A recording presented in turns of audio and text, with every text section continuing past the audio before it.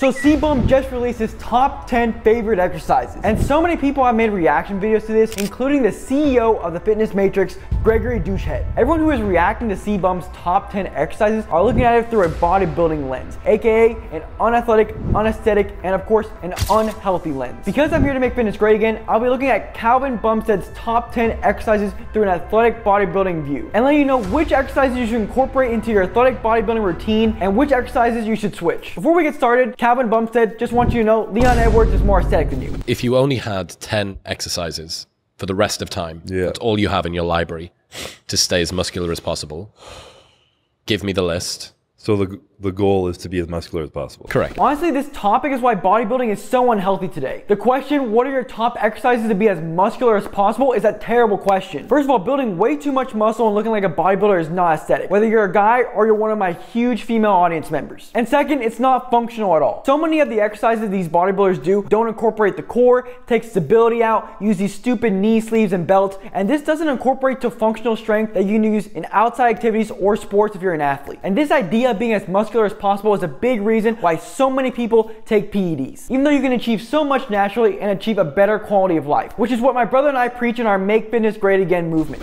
Squats. Why? Just overall leg growth. They help glutes, quads, like a large portion of the leg that Barbell will really back help. squat. Barbell back squat. Super simple. Right.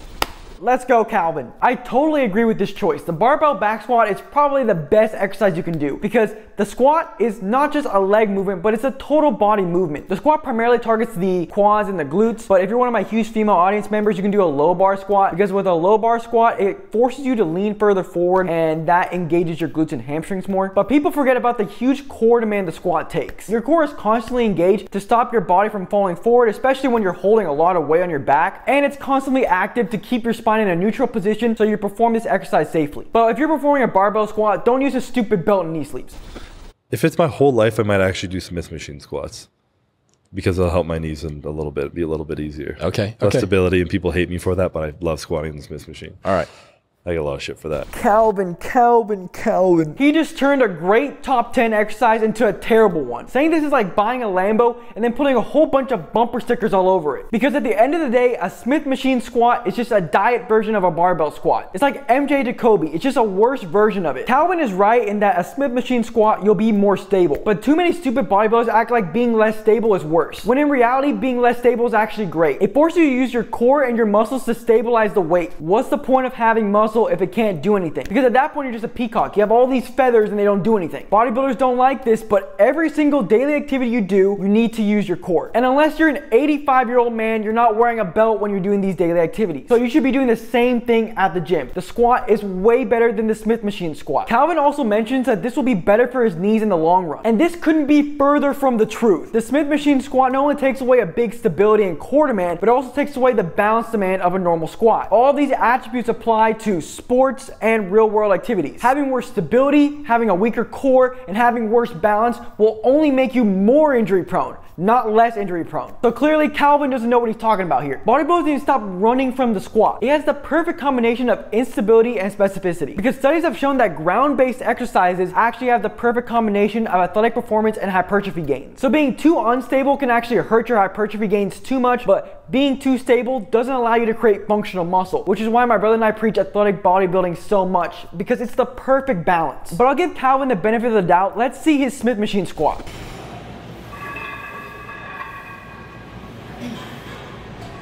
Oh my God, Calvin, you're killing me. As if the Smith machine squat wasn't stable enough, he's wearing a belt and knee sleeves, which are completely unnecessary for this movement and lots of other movements as well. I've had so many butthurt bodybuilders go on my shorts about knee sleeves and talk about, oh, knee sleeves, they prevent injury. If you want to get injured, then don't wear knee sleeves. There is a lack of evidence that knee sleeves prevent injury. And the lifting belt does not allow your abs to train optimally. And it's also not task specific because like I mentioned before, you're never using a belt outside outside of the gym. And both the knee sleeves and the lifting belt make you so reliant on external equipment for stability that you're likely more injury prone when you're not wearing it. So when you're playing sports or you're doing activities outside the gym. The only time you should be wearing a lifting belt and knee sleeves are for near maximal lifts. But I personally don't recommend using them much at all because I typically feel like they allow you to have some false confidence to do weights you cannot handle. I feel like every time you see a squat fail online, people are wearing way too much equipment and doing weight they can't handle. But yeah, Calvin, at the end of the day, a normal barbell squat is way better than a Smith machine squat. There's a reason why Leon Edwards has aesthetic legs and athletic legs. Deadlifts,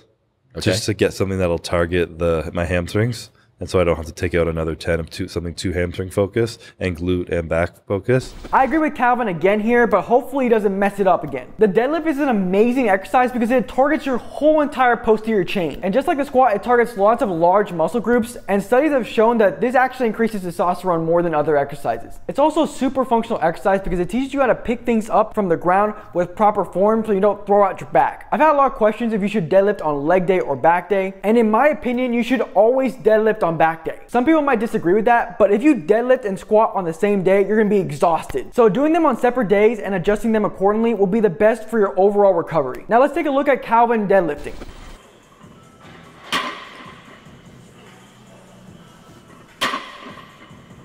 I actually don't have a problem with him using a belt here because he's lifting heavy weights. For a deadlift, you should only use a belt if you're going over 85% of your 1 rep max. But an easier way to look at it is, I like to say, if you're going anywhere less than 5 reps, then wearing a belt is okay. Pull-ups, so I can hit my back and biceps in one. Overhand, underhand? Neutral.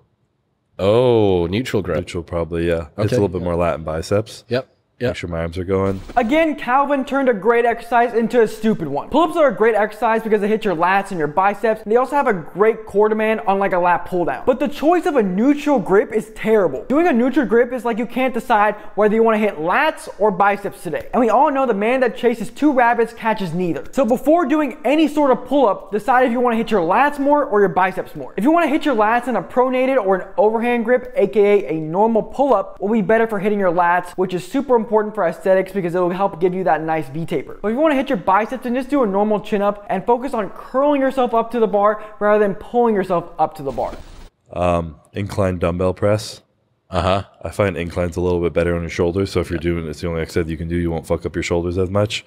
And dumbbell, it'll just keep you a little bit more symmetrical. Yeah, I love that. I've always loved that exercise, which is weird because incline barbell press is one of the most uncomfortable for my shoulders. Really? Yeah. But you can do dumbbell? Yeah. Most people feel better with dumbbell because you can go in a position Shift around a little bit. Incline dumbbell bench press is not a bad choice from Calvin. I agree with this choice because the upper chest doesn't respond as well as the lower chest, and also there's 2 heads of the chest, not 3. I don't know why these stupid bodybuilders made up 1 extra head, but there's 2 heads. And in terms of using a dumbbell or a barbell, I prefer dumbbell. If you prefer a barbell, then go ahead and do barbell. But for all exercises, it's important to use a variety. Each has their own pros and cons. Dumbbell better for stability, better for range of motion, but barbell is way better for strength and way easier to progressively overload. Dumbbell shoulder press. Dumbbell shoulder press. I definitely agree with Calvin on this one. Seated?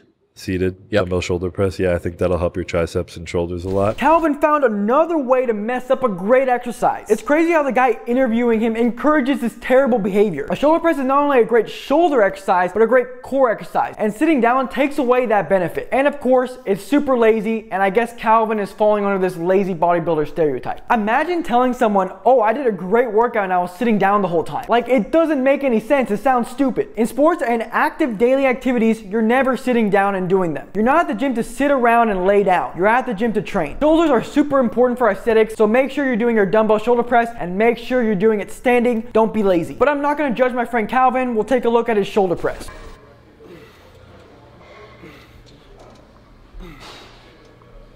Calvin. People need to stop shoulder pressing at this 90-90 field goal position. First of all, it's not functional at all. If you pressed or reached like that in real life, you'd look so stupid. And second, this position of 90 degrees of shoulder abduction and 90 degrees of shoulder external rotation is super susceptible to shoulder dislocation. I've shown numerous clips on my shorts of people dislocating their shoulder in this stupid position. But even if you ignore the health of your shoulders, this position is not as strong as pressing in the scapular plane, aka about about 45 degrees out in front of your body. This position is way more functional, and because your shoulders can move a lot more freely, you're actually more powerful in this position. So to sum up, Calvin's shoulder press is not only lazy because he's sitting down, but it's susceptible to shoulder dislocation and it's not functional at all. Maybe a close grip flat bench. Different part of the chest and triceps. Okay. Yeah. Close grip bench press. I'm actually a big fan of this exercise. I'm a big fan of close grip bench and dips for the triceps because they're both compound movements that allow you to load up the tricep unlike other movements. I mean, I can do skull crushers with about 70 pounds total, but I can close grip bench press about 185, 200. So that just shows you how much you can load up your triceps with these compound movements. Dumbbell curl. Just something specific. Brilliant. I'm so glad that was in there. How do you want to live without doing fucking dumbbell curls? It doesn't even help your physique. Life, I just need it for my mindset. Exactly, yeah. Dumbbell bicep curl. You can't really go wrong with this exercise. I choose chin-ups for bicep growth, but I'm not going to flame Calvin on that one. Supinated. Again, this is the only one that you're going to get. Are you seated? Are you standing? Standing. Supinated. And I like how he said standing. I guess he knows me, knew I was going to flame him if he was sitting down and doing bicep curls, but I'm happy he's doing them standing up. And it's going to be one arm at a time. It can't be both arms together. It's going to be one arm at a time. Yeah. Again, Calvin ruins a great exercise. Why would you do bicep curls alternating? If you do alternating bicep curls, then you literally have one arm just chilling while the other one is going. You're not keeping constant tension on the biceps. And because I left core demands in exercises, doing a one-arm dumbbell curl has less core activation than doing two. For example, if I was curling 30 pounds, if I curled one arm up, it'd only be 30 pounds I have to resist from my body falling backwards. But if I'm doing two, it's 60 pounds I have to use my core to stay upright and stop myself from falling backwards. I'm getting tired of Calvin picking great exercises and then ruining them. Bent over row. Okay. That'll help like stability, like core as well. And then like lower back and obviously upper back. Bent over row, I agree with this choice. I find it funny how he added core and stability. I guess he just added that in there so I wouldn't go after him. But let's take a look at Calvin doing bent over rows.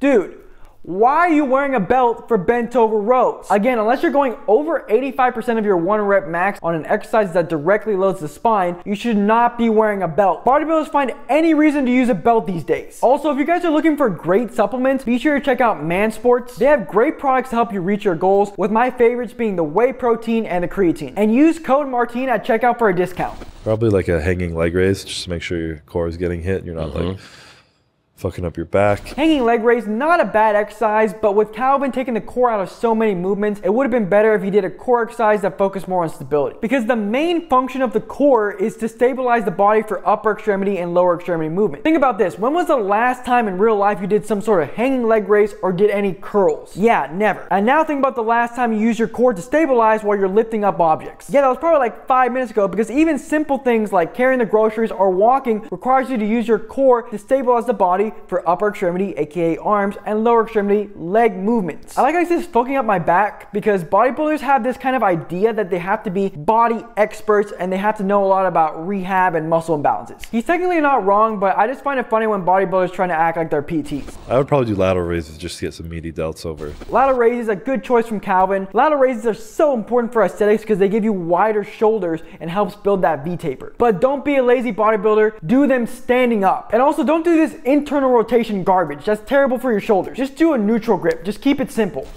You know? What about your future CrossFit career? So we've spoken about what you've done so far, but before we started, you've said that you want to take up CrossFit once you finished. Yeah, I mean, I used to be very athletic when I was young. It's really what got me into bodybuilding. I just loved sports. I played like 6 of them when I was younger, and I would like to get back to that like form of feeling like I can run, I'm strong, I can do a lot of body weight exercises, I could train anywhere in the world, and just kind of like challenging my body in a new way. Because I'm obviously not going to be hitting any PRs in the gym or being heavier than I've ever been than I am in my peak bodybuilding career.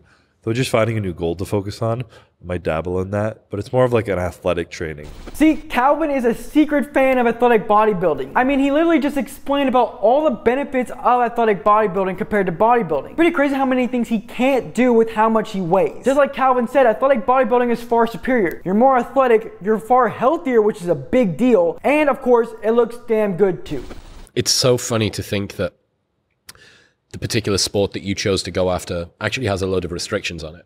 Like, it's very, very consistent, very repetitive, by its nature not a team sport. You know, there's a bunch of different things that it constrains you from doing. I don't know why this guy is pumping him up by feeding him a lie. Bodybuilding is not a sport. In no way does bodybuilding require performance at all. It's more of a beauty pageant than it is a sport. Imagine me calling modeling a sport because they have to work out and eat healthy. I'd even argue esports is more of a sport than bodybuilding because they actually have to compete and perform.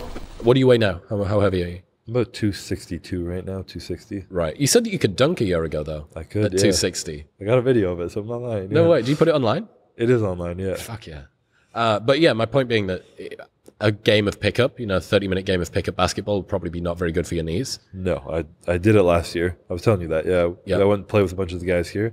We probably played for almost an hour. It was pretty long, and I could not walk for a week. Like, this is just proof that bodybuilding is not healthy. And this doesn't even consider the cardiovascular health of CBUM who blast steroids. I mean, if your knee is torn up after playing basketball one time, you know your body is not healthy. If you calculate CBUM's BMI, he has the BMI of an obese person, and almost morbidly obese. While it's obviously better to be muscular than fat, this doesn't take away from the fact that his knees are holding a lot of weight, and this could lead to further problems down the line like knee osteoarthritis. And this could also be due to his terrible training. Like I mentioned before, using a Smith machine, using knee sleeves, just makes your balance, coordination, stability, and core strength worse. That only makes him more injury prone. And like I mentioned before, if he had an aesthetic build, he wouldn't have any of these problems. And he'd have 10 out of 10 ribs. Sitting in the so bizarre, right? Because you think athlete, professional athlete. What do you do for a living? I like fitness things. Yeah. But like, people often don't call bodybuilders athletes. So, yeah, you know? but like it's not that fitness either. Yeah. Yeah. And you also said that after your last CrossFit workout, you'd had a cough for